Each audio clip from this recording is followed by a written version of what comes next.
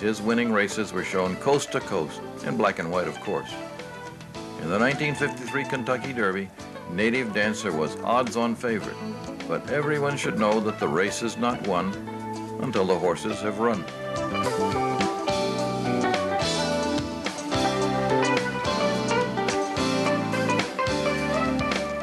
The figure of fate in this Derby took the form of Dark Star, who went to the front early under a masterful ride by Henry Marino. The undefeated Native Dancer was roughed up in the first turn and dropped back way off the slow pace.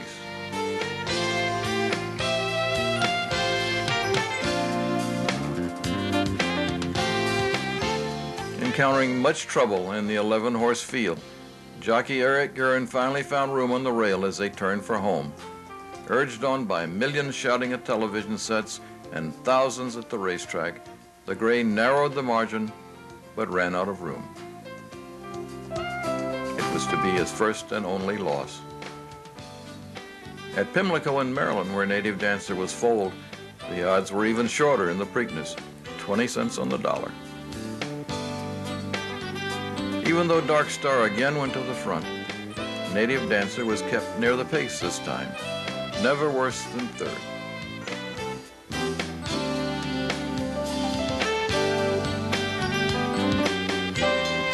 Dark Star went wrong in the race and never raced again. Although Native Dancer inherited the lead sooner than expected, he outlasted a game Jamie Kay. His long and fluid stride, never more admired.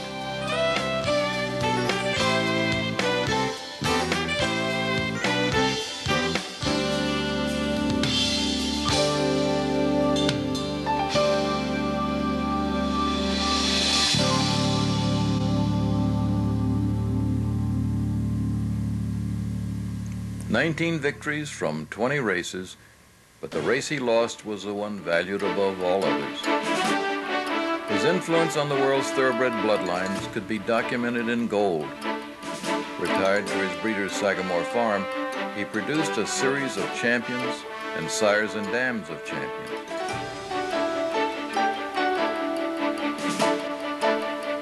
His son, Raise a Native, was undefeated and voted champion at 2.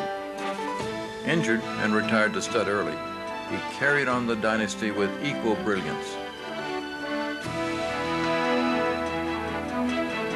Raise a Native's son, Majestic Prince, won his Kentucky Derby beating Arts and Letters, then lost only one race, the Belmont Stakes, to that same horse. And a grandson of Raise a Native affirmed, engaged in the most heated rivalry of his marvelous career with Aladar, a son of Raise a Native. Their races in 1977 and 1978 define the words thoroughbred courage.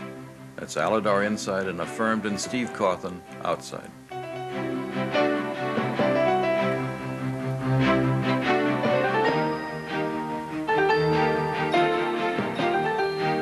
Native Dancer, in the whiteness of old age, could well be pardoned for that one lost opportunity in a life full of achievement.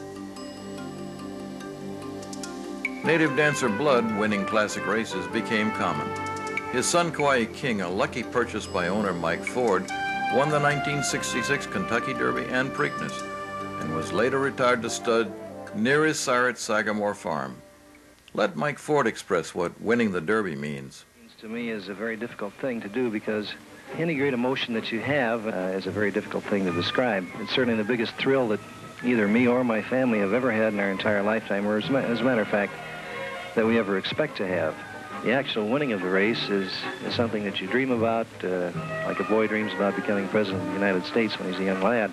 The race itself was, of course, one of the most thrilling things, or the most thrilling thing that I've ever seen. The stretch itself was probably the longest run that I've ever seen any horse make. At least it felt that way to us, and particularly the last 5 jumps. It looked like Advocator and Blue Sky. Of course, I had no idea who those 2 horses were that were closing on him at that particular time. But I will say this, in the last couple of jumps, I mean, it was quite obvious to us that they weren't going to get to him. But these things happen so fast. When you're talking, as you know, a length is a fifth of a second, and the thoughts that go through your mind in that length of time, and the thrill that you've got, the emotion that you feel, the crowd noise, probably screaming yourself and don't even realize it. It's just more than anyone can describe.